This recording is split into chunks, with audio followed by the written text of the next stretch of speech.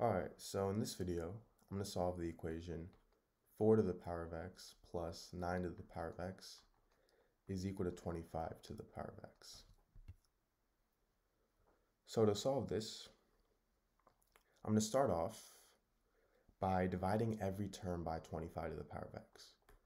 So I get 4 to the power of x divided by 25 to the power of x plus 9 to the power of x divided by 25 to the power of x is equal to 25 to the power of x divided by 25 to the power of x.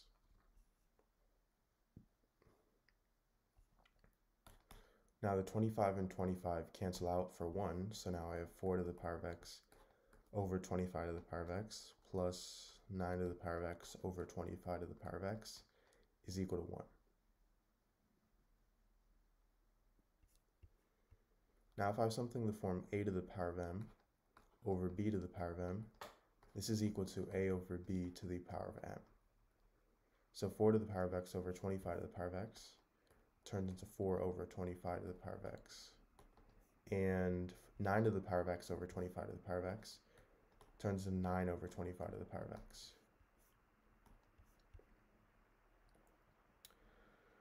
From here, I can rewrite 4 over 25 as 2 squared over 5 squared. And I can rewrite 9 over 25 as 3 squared over 5 squared.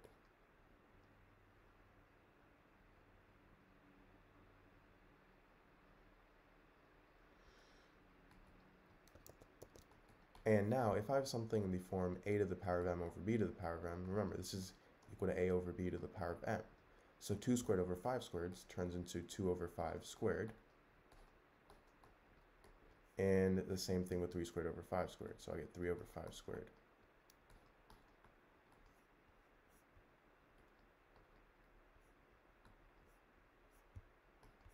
From here, if I have something in the form a to the power of m to the power of n, this is equal to a to the power of m times n. So the 2 and x multiply. So I get 2 over 5 to the power of 2x plus 3 over 5 to the power of 2x is equal to 1.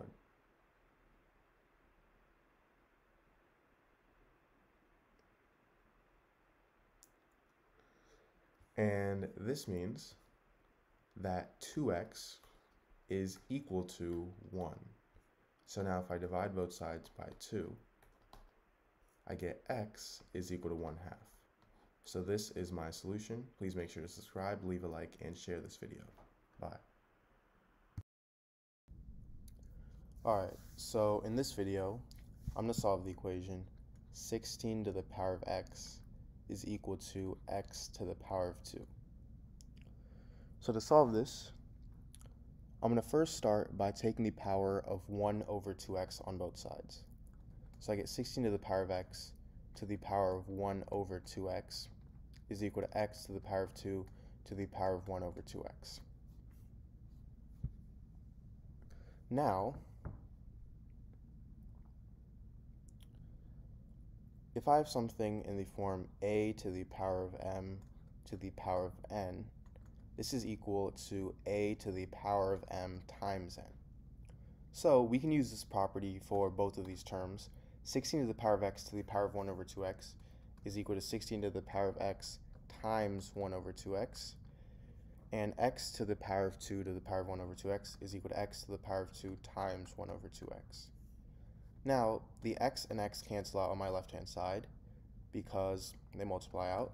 So I'm left with 16 to the power of 1/2 on my left-hand side. And for my right-hand side, the 2's cancel out. So I'm left with x to the power of 1 over x.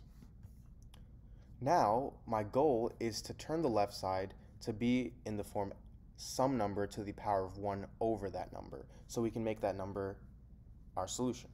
Well, right now, this means that 16 and 2 have to turn into the same number. So we need to rearrange this so that 16 and 2 are the same number. So to do that,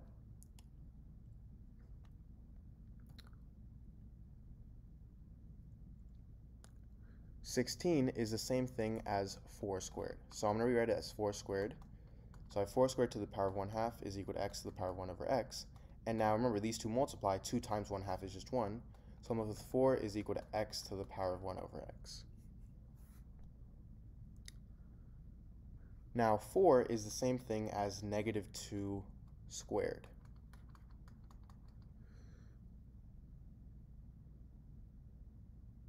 And 2, our exponent here, I can rewrite as 1 over negative 1/2. And I have this times negative 1. So I have 1 over negative 1/2 times negative 1. And remember, if I have something in the form a to the power of m times n, this is equal to a to the power of m to the power of n.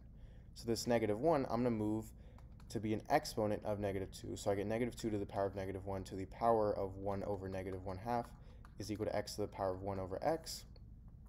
And negative 2 to the power of negative 1 is 1 over negative 2. So my solution here is negative 1/2.